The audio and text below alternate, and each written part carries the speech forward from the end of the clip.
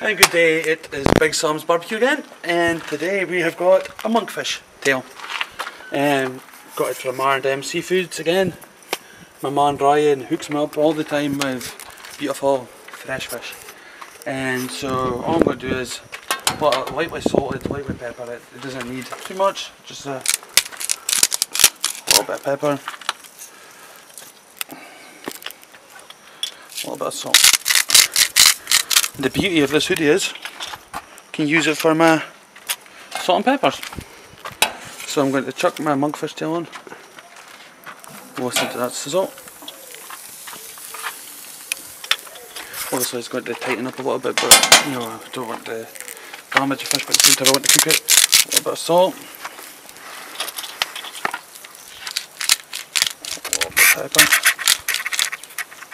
It's not going to take much to cook it. It's really tender fish. Lovely fish, to be honest with you. I would say along with sea bass, that's probably my favourite fish, and it's hard to cook to a degree. A lot of people wrap it in bacon or put it in a curry or something, but you know, we're just trying it on a barbecue. It might work, might not, you know, but this is what we're going to go for today and see if we enjoy it and you enjoy it. And as you can see, typical Scottish weather, started raining as we're filming.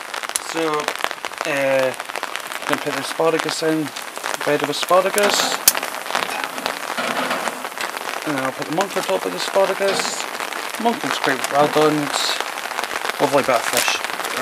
Anybody that's never tried monk, I honestly recommend trying it. I like doing the lemons like this. I think that if you're doing fish, try and grill the lemon, and it will give you a brilliant char on it, and oh, it looks fantastic. Honestly, it does.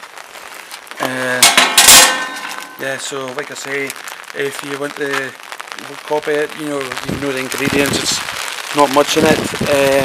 Like, share, subscribe, and once again, thank you for watching my videos.